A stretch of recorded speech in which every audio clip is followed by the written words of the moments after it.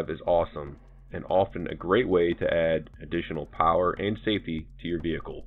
One of the downsides of running flex fuel is often the lack of gas stations that actually carry E85.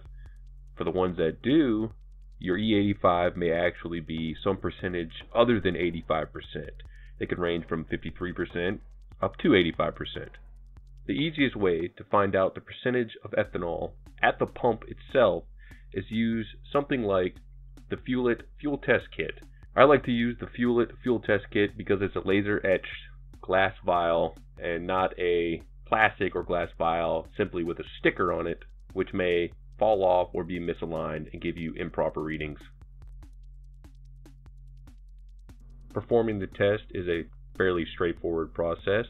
You simply add water to the H2O indicator on the vial, add your ethanol to the fuel line on the vial, cap it, shake it, set it on a flat surface, and wait.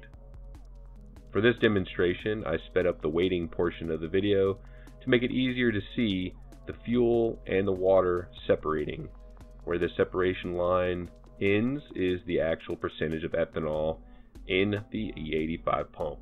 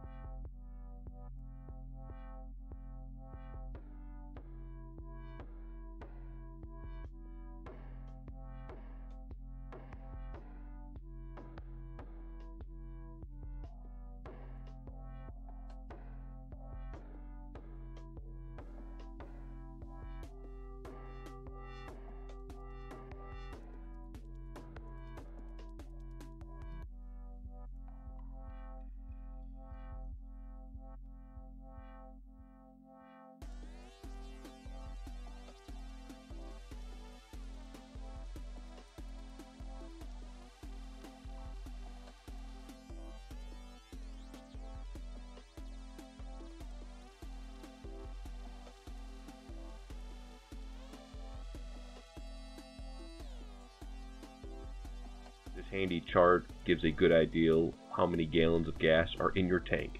Divide the gallons of gas in your tank currently by the tank capacity, which for the 2015 WRX and STI is 15.9 gallons, to find the percentage of fuel in the tank at this moment. For this example, we'll assume that the gas indicator is at a quarter tank, and using this math would give us 23% capacity. With this data and an app such as the one displayed, we can determine exactly how much flex fuel at this specific pump to add, mixed with how much regular gas to get our target ethanol mix. In this example, the flex fuel pump contains 70% ethanol. To reach our target ethanol mix of 50%, we would need to add 10.6 gallons of flex fuel and 1.64 gallons of gas. Following this method should allow you to hit your target ethanol mix fairly accurately without getting a surprise extremely high or extremely low ethanol final result on your Cobb access port and having to siphon out gas or ethanol and adding additional 93 or ethanol to reach whatever goal you were originally intended. Hopefully this helps someone, and good luck.